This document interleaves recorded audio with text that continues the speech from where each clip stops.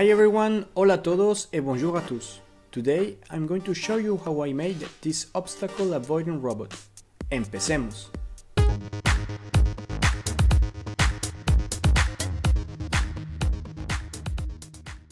Okay, I found this great model on Thingiverse and I thought to give it a try as it seems very easy to do. Before printing, I made some improvements on the model in Fusion 360. The first one was to do a hole on the top to eventually install an ear sensor. The second one was to design some supports and do some chamfers to ease the printing of the part. The third one was to open a hole to have some access to the reset of the Arduino Nano. And finally, I improved the holes to ease the mounting of the motors. And here is the final result of the 3D model. As you can see here, this is the correct position for printing. You can turn off the supports or activate them only for touching the build plate. The estimated printing time is around 9 hours in total.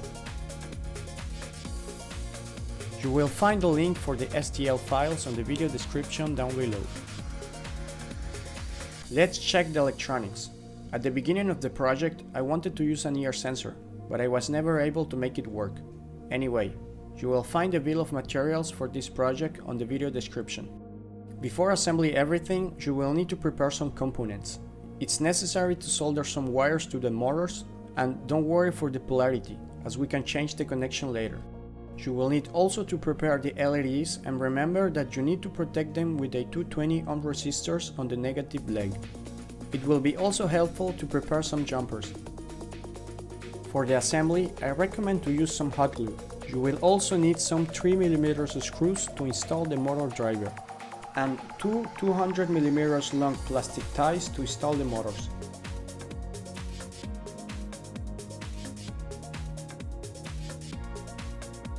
Now let's assemble the upper part. First, install the LEDs. Before installing the ultrasonic sensor, be sure to wire it, and use some hot glue again to fix it in place. For the wiring, I recommend you to print the diagram and go step by step. Be careful and remember that we have the Arduino Nano mirrored. A quick advice, use some hot glue to avoid disconnections. Okay, for the Arduino program, I remixed one that I found on the Arduino Hub. I put some comments to guide you step by step and to help you to understand how this program works. All the information will be available on my GitHub to download it for free.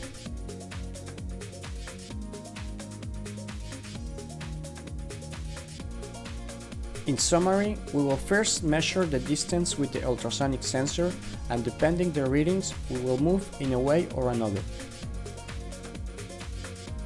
Feel free to practice some coding by changing some values. The final step is to check your program. Please do this before connecting the battery. And here it is, the final result of this project.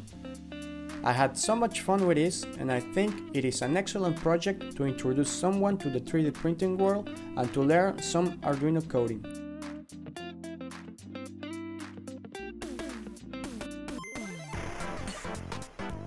And now it's time to do some tests.